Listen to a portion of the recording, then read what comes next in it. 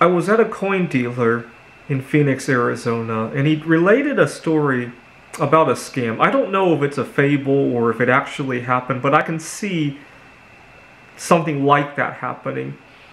He related that 20 years ago, you have to be careful buying platinum coins because some people would counterfeit platinum coins with gold, because gold is relatively easy to work with. It has the right density. And if you don't know what you're looking for, you test the density, which is probably the most obvious thing an average person could do, and it will pass, right? Now, it got me thinking, in 2000, if you got suckered into buying such a platinum coin, and then fast forward 20 years later, you want to go sell that coin, and you discovered you've been ripped off, but now your coin's worth twice as much as you were thinking of selling it for.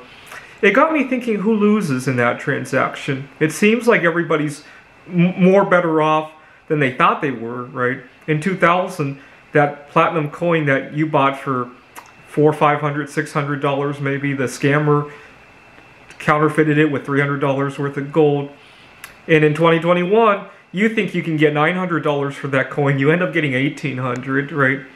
But that's what a market is, right? Everybody gets a better thing than what they traded for, right? That's why people will conduct business, right? And it got me thinking about how do we look at what to buy in the coming years and decades, right? So obviously, both gold and platinum have appreciated relative to the dollar, but that's because the dollar has been losing a lot of value, right? So my favorite way of looking at this is to look at ratios, right? And here we can see the price of platinum divided by the price of gold. Right now it's about a half. And historically, if we can go back to the maximum, 1990, 92. So if we start in 1990, we had a recession in the early 90s, we had one in the late 90s, and it wasn't until very recent times has everybody flooded into gold for some bizarre reason, right? Platinum is about 15 times rarer than gold in the Earth's crust, and we're actually using platinum at a much faster rate than gold, right? The other piece of trivia about platinum is that I suspect we might return to a platinum standard rather than a gold standard, because think about our adversaries around the world, right? They all have a lot of gold. The last thing we want to do is to empower them to actually use their reserves, right? Which is why we were thinking about creating a $1 trillion platinum coin, not a gold coin. There's also constitutional limits to the face values we can put on gold and silver coins, right? And there doesn't seem to be one for platinum. And given how much we like to worship the Constitution, I think that's a significant deal. Now, we can also look at platinum relative to other metals, right? So this is platinum to gold. It's at a all-time historic low. Well, the last time it was this low was before platinum was even recognized, right? You got to remember, platinum was initially thought as an impurity to gold and silver ore, right? So that was 200 years ago that we have to go back before platinum was this low in value relative to gold. Now let's look at the platinum to silver ratio. This is actually silver divided by platinum, so you got to flip that around in your head, and we are right here, right? This is obviously during the pandemic. I remember the first day of that lockdown. I remember seeing platinum being 500 something. I so badly wanted to buy 20 ounces of platinum. I naively sent the order in, and within a couple minutes I get an email saying that it's going to be months before it comes in. And so I settled for buying 1,000 ounces of silver instead. And you can see how much platinum I lost because I wasn't willing to wait 2 months and potentially have that order be canceled, right? That's how powerful this ratio, the information from this ratio can tell you, right?